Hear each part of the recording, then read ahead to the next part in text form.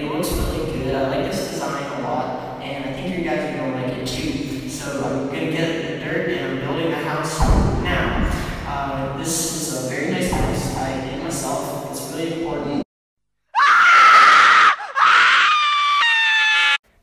Are your Minecraft gameplay videos getting kind of boring?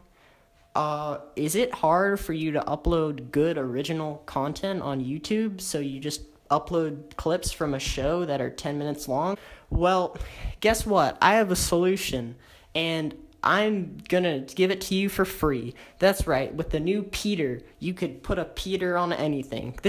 A Peter was created by carefully rotoscope technology, rendering 60 frames per second, 1080p, frame by frame. I pulled out the Peter, and it's on a blue background, so those of you using iMovie, you're in luck. Simply drag the Peter into your iMovie project on top, go into the 2 clips icon, and click on blue/green screen, and your Peter should be right on top of that video. It can turn any video into a quality, original video with great, and everybody's going to be talking about your good content. So go to the link in the description below, and you could get your very own Peter to use in your iMovie project. And keep in mind that this could also be used in any editing software, basically on Microsoft, any computer that allows blue and green screen. And I'm even going to throw in this video for free. So you can download all this stuff in the description below, and I'll even throw in a Stewie, and you can use a Stewie in your videos. It's an image of Stewie, and you can put it in your videos. Thanks, guys.